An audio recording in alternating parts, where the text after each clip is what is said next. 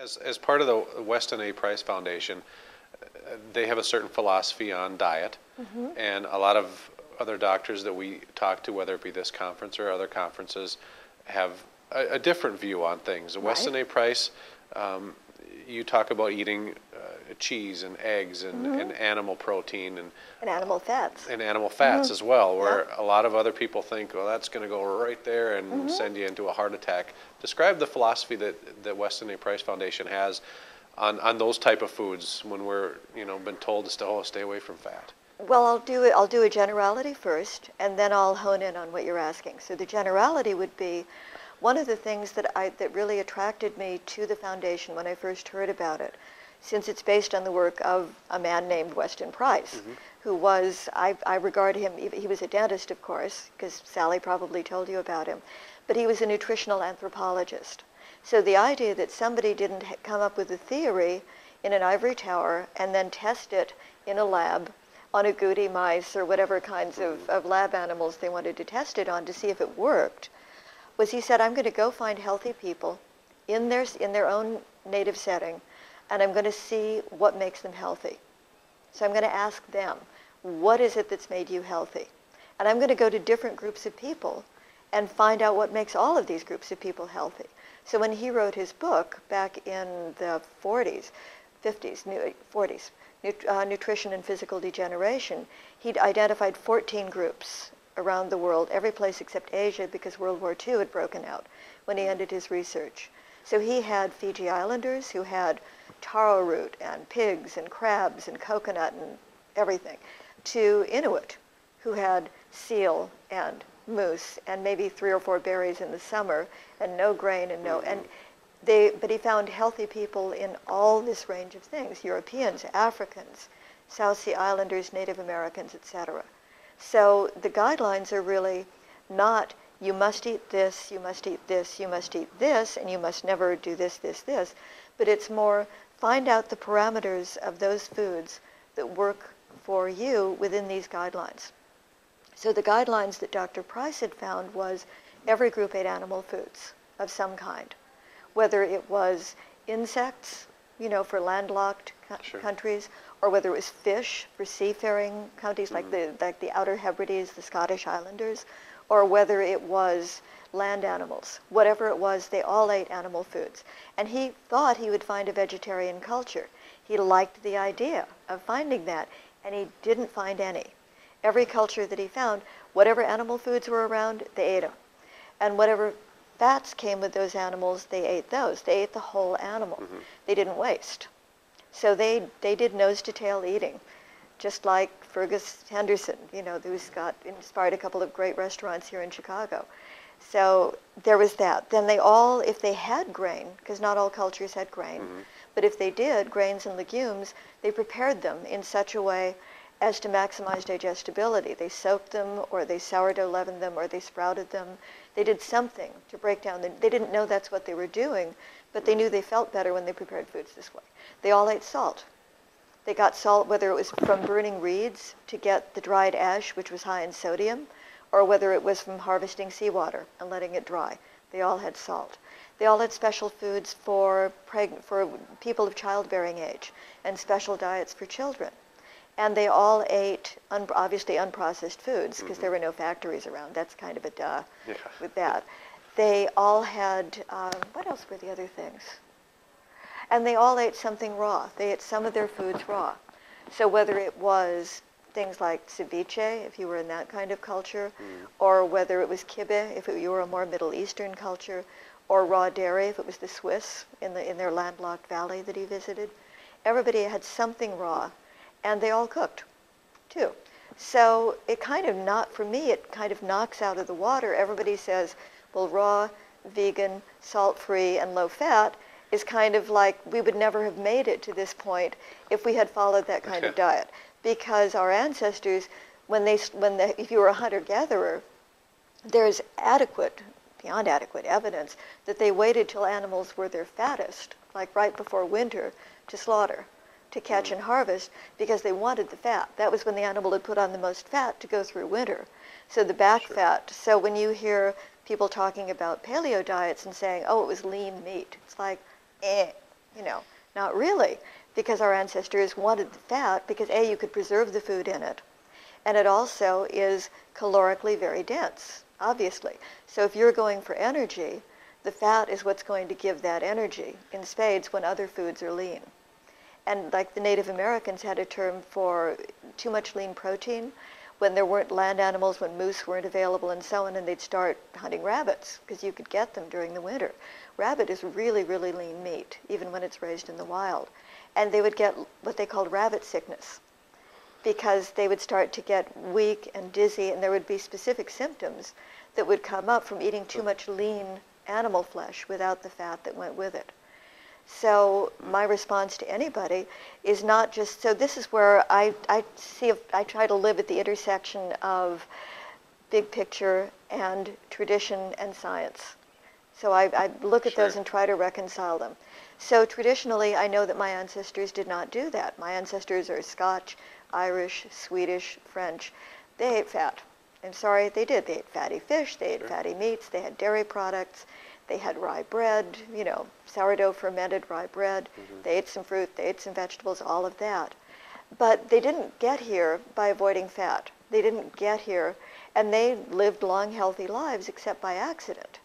I mean, the concept that our ancestors lived these short, nasty lives, and that the reason we now die of heart disease is because now we can live long enough to develop it, which is one of the theories that's out there. No, Dr. Price found plenty of elders in all the groups he visited, even the ones that were more towards hunter-gatherer society. So unless it was by accident, people didn't really die of infectious disease. There was a wonderful book that came out in 2007 called Good Calories, Bad Calories. Gary Taubes, who's a medical journalist, wrote it. And he echoed exactly what Dr. Price said with the missionary doctors. Like Britain and the United States sent out the missionary doctors who went into Africa, went to China, went all over the world in the 1880s, 1890s, and so on, kept voluminous records, which they sent back to their medical schools and so on. All of them, to a doctor, reported that they did not see a single native with gout, with arthritis, with cancer, with heart disease, until they started moving to the cities, and until they started adopting the food that got brought in from the people that were starting to settle there, who were coming from Europe and the Americas and more civilized cultures. Because what are the foods that travel well? The foods that travel well are the ones that are heavily preserved, particularly in the 1800s. Dried biscuits, zwieback, tinned fats, canned meat, jellies, condensed milk. These are nutritionally fairly dead foods. They've got some calories, they've got some macronutrients, but they're not exactly what you'd call fabulous stuff. Right. And if they replace the foods that people had grown up on, they develop problems.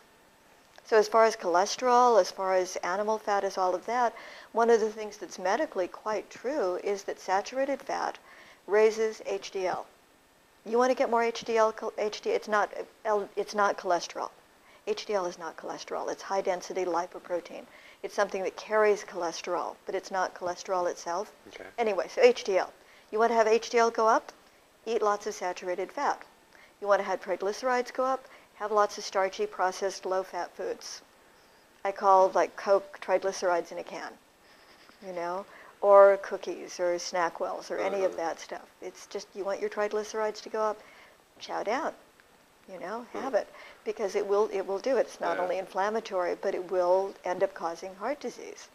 I was interviewing somebody myself about a month ago for I spoke at a farm day for one of the farmers that I know. So I interviewed 3 of his customers who bought from him who had totally different health conditions. And one of them, his father had had a massive heart attack when he was 47, 48. And he wanted to avoid it. So he was on statins, he was on the whole 9 yards. And he heard about, for him, he went on a paleo diet, except paleo diet with all the fat. So he started buying quarter cow at a time and having it trucked to his house, and he was eating all of that, and he stopped eating grain, stopped eating sugar, started drinking raw milk. It's like, because he was in California, so he could. And he went back to his doctor. He stopped doing the statins. He stayed away from his doctor for 9 months. He went back, his cholesterol had dropped 120 points. His doctor said, "What are you doing?" He said, "I'm doing everything you told me not to." His doctor said, "I didn't hear that, but keep doing it." So it's just interesting to see what actual measurable results are. Yeah. The same thing with Thomas Cowan, who's an MD, who's on the board of the foundation. I remember several years ago he was speaking at one of the conferences, and he showed slides of somebody who came to him, who every male in his family had died of a heart attack by the time he was 55. And it was the same thing. When he came in, Dr. Cowan said, I don't believe that cholesterol is our most critical measurement, but if you want to use it as a reference point, his HDL was at the highest risk category. It was really, really low. His LDL and triglycerides were up off the charts. So he told him the basic foundation diet, which is like eat animal protein and fat to satisfy your hunger, and then have vegetables and so on to round it out, and eat carbs according to your energy expenditure. If you're sedentary, you know that, and you're a guy, it might be around 70 grams a day or so, and eat them properly prepared. You know, just eat them according to this way, soak them before you cook them. And that was it.